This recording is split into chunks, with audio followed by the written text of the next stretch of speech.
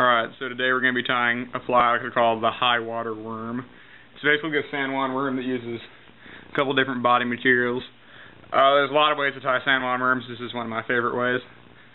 Some materials we're going to be using, we're going to start off with uni thread 8/0 in red.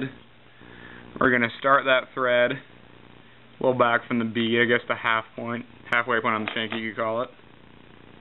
And then nip off your tag end there. And work your thread well back onto the bend so you get a nice curve. It's probably too far. And right about there. And then for our worm section,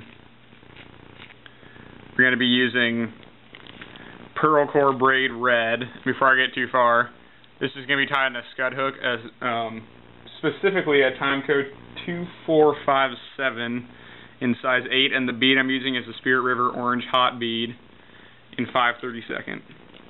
So continuing from there, and cut off a couple inches of your body material and tie it on securely at the back so it won't shift around or spin around your hook.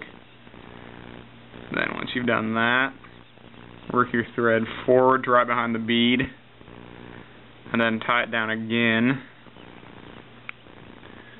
And then just wrap over this material all the way back to the rear tie-in point. So right about there. And then to cover that up, you're going to use a material called Midge Diamond Braid in just red color. And you could tie this fly in brown or tan using root beer colored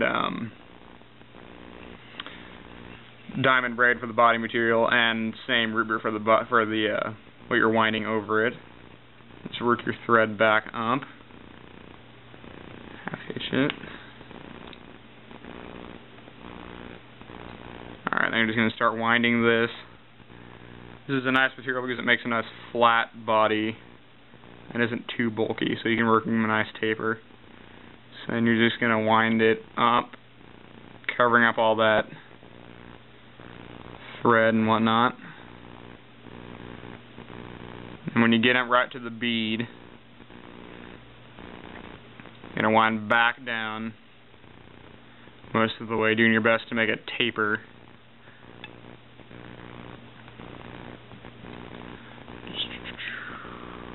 About there. Wind it back up. And then you're going to wrap a few times in between the bead and the chenille to help kind of make that end stand up. And now you're just going to tie off the diamond braid.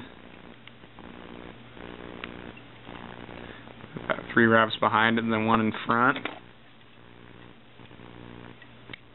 Cut that off. 1 more wrap, kind of position your bead. Sometimes they like to slide around.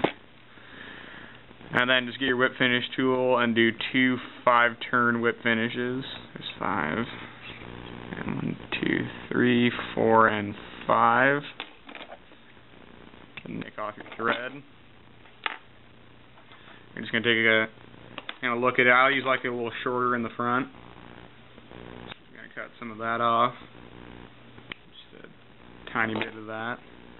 Then you're just going to take a cigarette lighter and melt your diamond braid so it doesn't come unraveled in the water. And to kind of taper the ends so it's like a real worm.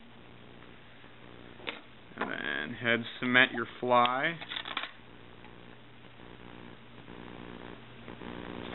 And there you have it, the high water worm.